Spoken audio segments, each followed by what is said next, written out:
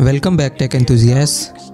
Today we are diving into a common error that many of us encounter when working with OpenGL. So, if you have ever stumbled upon the dreaded GLFW error 65542 WGL, the driver does not appear to support OpenGL, you are in the right place. Let's get started. First things first, what does this error mean? Well, GLFW is a library that provides a simple API for creating windows, contexts, and handling inputs and events in OpenGL applications.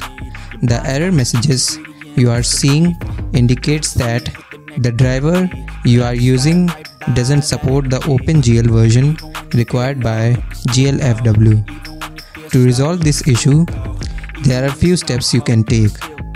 First, make sure you have the latest graphic drivers installed. Check the website of your graphic card manufacturer and download the most recent driver for your specific model. If updating the driver doesn't work, there is another potential solution. Some systems have both an integrated graphics card and a dedicated graphics card. Ensure that your application is running on the dedicated card, as the integrated graphics might not support the required OpenGL version. Another approach is to check if the correct OpenGL version is being loaded by GLFW. You can use a tool like GLEW or GLAD to verify the OpenGL versions supported by your system. Ensure that you are requesting a version compatible with your hardware.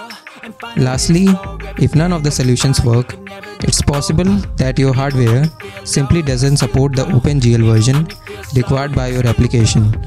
In this case, you may need to consider upgrading your graphics card or seeking alternative solutions that are compatible with your system.